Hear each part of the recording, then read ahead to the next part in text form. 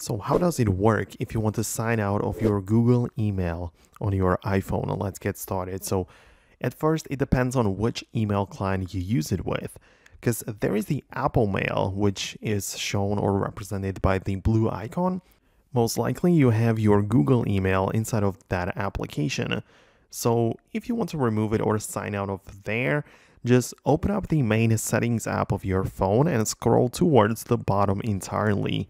There you can find an apps section. So this is a section where all of your apps are literally sorted alphabetically, from which you need to find the Mail app. You can use the search bar to find it easier, but just scroll through it manually and you'll be able to find it as well. From the Mail section, pick Mail Accounts, and this will give you the list of essentially every single Google account and even others which are part of your Mail app. And if you want to delete it from your phone, just click on it and remove it, right? So it's pretty simple that way. You can also just turn it off for your mail if you want to keep it synced with your contacts or calendar or even notes. So that's how you can manage it right here.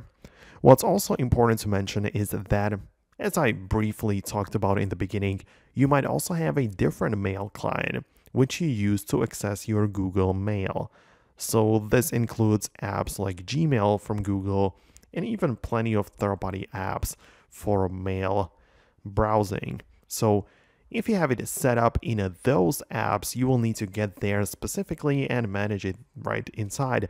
For example, inside of the Gmail app, I can also check out the accounts added to that app and also remove them from here. So it's also relatively simple to manage it like this.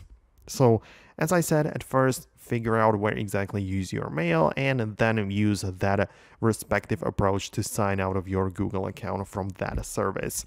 So that's how it works. Let me know below in the comments if you managed to do it.